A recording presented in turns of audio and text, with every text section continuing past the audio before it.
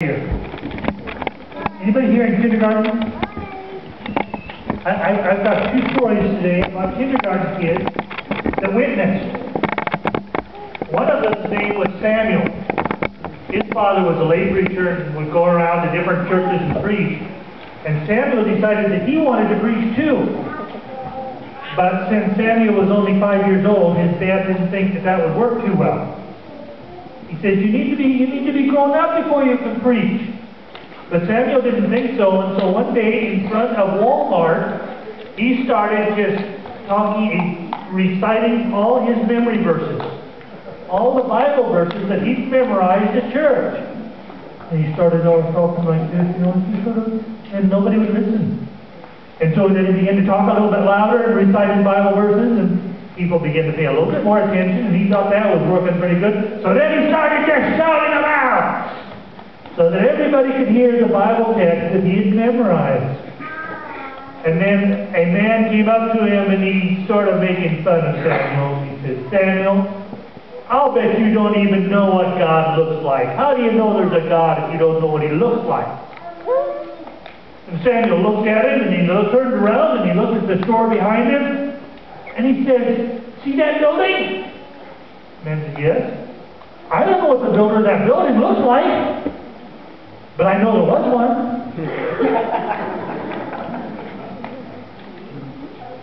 The other person I want to tell you about, his name was Antonio's kindergarten teacher was trying to put together this special presentation for Earth Day when they're celebrating, planning on how to help the ecology and help the Earth. And she says, now, students, I want you to cut out pictures from magazines. I want 3 things on your picture showing things that we can do to help the Earth. And Antonio turned in his little painting, or little picture. He had a picture of some kids picking up pans in the park. And he had a picture of a bunch of people standing around holding hands together. And he had a picture of Jesus. Now, he didn't say this was a picture of Jesus. He just cut out a picture of this man in a white robe and put it on his painting, on his picture, and turned it into his teacher. And his teacher looked at it and said, no, Antonio, we're trying to get things that help the Earth. Well, Antonio sort of thought that did, but his teacher wouldn't allow him to do that, so he took the poster home and he brought it back the next day, and this time he showed a man just kneeling down with his hands upraised. Well, the next day was Earth Day, and all the parents were coming, and the teacher didn't have time to reject this assignment.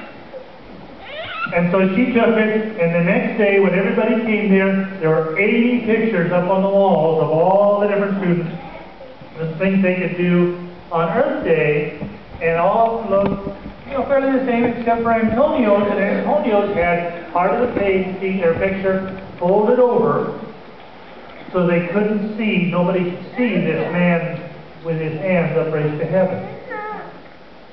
And Antonio was very unhappy. And he complained to his teacher, and his parents were unhappy too, and they complained to the teacher. As a matter of fact, they sued the school district. But the judge that heard the case says, no, the school has a right to decide what it'll show and what it won't. And so he ruled against them. It went to an appeals court, and the appeals court overthrew the judge's decision. Said the judge had to consider more things, and so the judge said, no, you don't have, we have to have a separation of church and state. But the appeals court says, no, they asked for his opinion of what would help save the earth. And Antonio said that. And so they overthrew the judge's decision again. Well, it went back to the judge the third time, it's going to go soon, back to the judge the third time for him to consider this case. But so far, this has made world news all over the world, all over the nation, all over the world. Everybody knows about Antonio Peck and his picture and what the school district decided. And so he's witnessing too. How many of you think that judge ought to get a copy of Liberty magazine? Would you guys like to witness too?